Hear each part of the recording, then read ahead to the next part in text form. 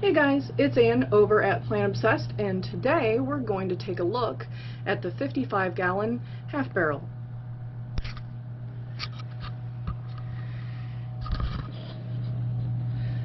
First, let's look and see how we're doing drying out this portion. Certainly looks like the top is getting it pretty dry, but as we kind of push things aside, you can see this is still in process. So I think that's what I'm going to do. I'm just going to keep pushing apart the part that's managed to dry out a little bit, and then I'll just fluff up the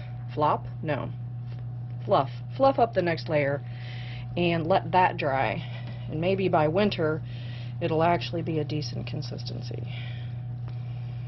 I notice a lot of people having moisture equilibrium problems, let's just call it that, and it has a lot to do with the unheated, unair conditioned basement, that although it's nice and cool in here, it does not dry any of the bins out. In fact, it seems almost to be accumulating moisture in the bins to some degree just because of the humidity in the air. But that's that part fluffed up a little bit. Mix in the part that's dry. Maybe it will come to some sort of equilibrium soon. As you can see, the worms are making yet more avocado trees for me. I have to start an avocado tree nursery.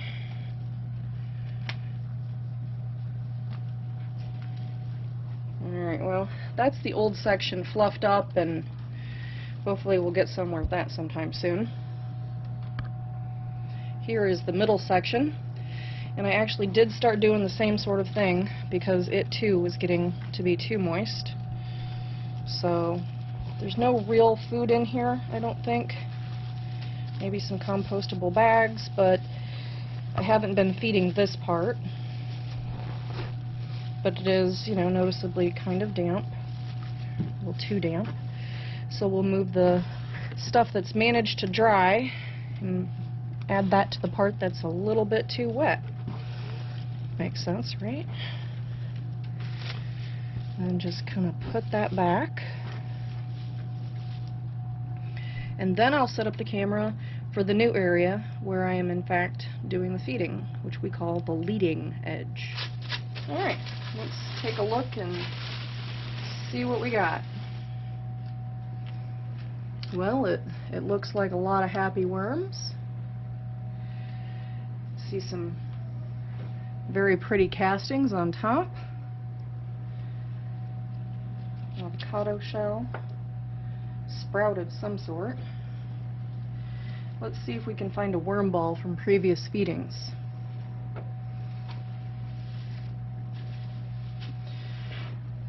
We did have the hot pepper feeding previously, which they did not appear to mind at all. As of right this second, I'm not really finding a little bit of the pepper skin, but not a lot. You kind of still smell it. Still smell the hot peppers.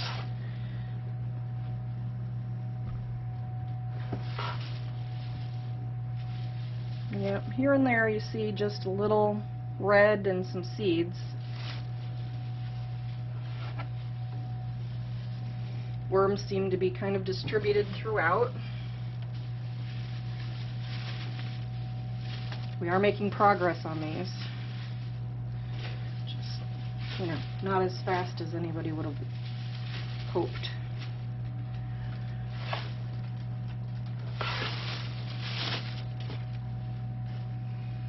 Alright, so just flipping through this, I'm not seeing a worm ball of any kind so far.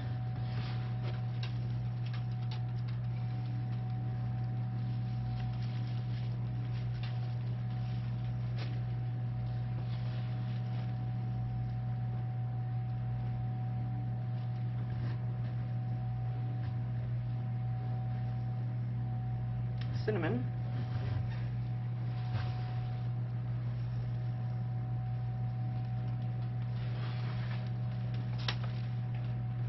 That seems to be a little bit new on the peppers.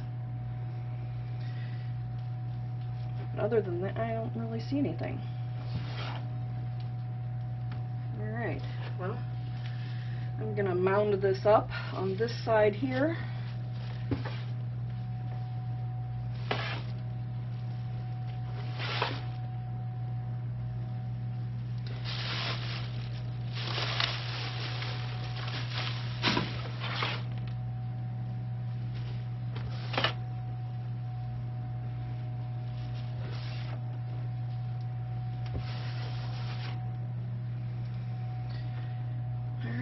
I'm going to put the compostable bags on the bottom and any of the large food scraps that I find.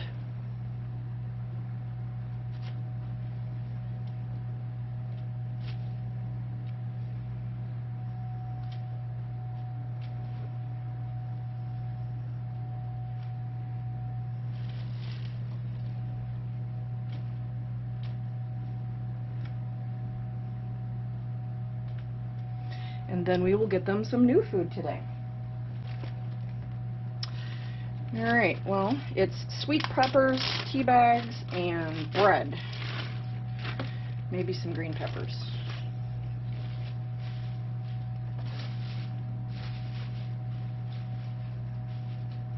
And then what I have for bedding right now is wet cardboard. My shredder died on me, and I'm waiting for my package from Amazon to get me my new 18-sheet new one. So all I had were hand-torn up pieces of cardboard that I was going to shred, but we didn't have any. It just up and died in the middle of an Amazon box. So right now this is starting to look a little bit like a lasagna bin because we don't have any more bedding.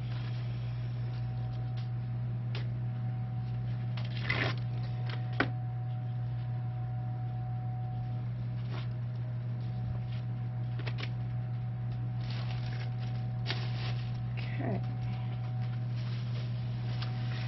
Then in addition to that, they're going to get the coffee and vegetables from work, whatever there is in the coffee bin. Looks like some apple cores and orange peels and paper.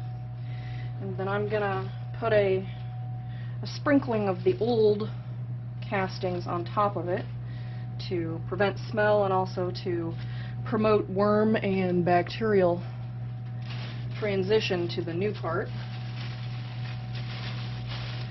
And I don't know if I mentioned it before, but in the case of these new compostable bags, I have been microwaving them before I put them in the compost bin, and that does seem to be making things go faster. And then we're just going to cover up the leading edge with its bubble wrap. And that is it for the 55-gallon bin today. If you like the video, give me a muddy thumbs up, and if you're not already a member of my worm family, click that subscribe button. And if you want to know what I'm doing when I'm doing it, ring that little bell icon. Alright guys, thanks for hanging out with me and my worms, and everybody, have a good day.